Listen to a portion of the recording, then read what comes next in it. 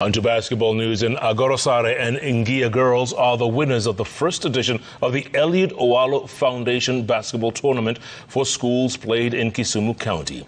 26 teams from 6 counties participated in the tournament with 390 players.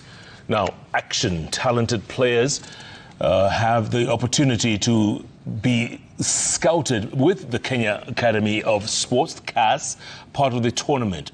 CAS is a state corporation with a mandate to identify, nurture and develop sports talent.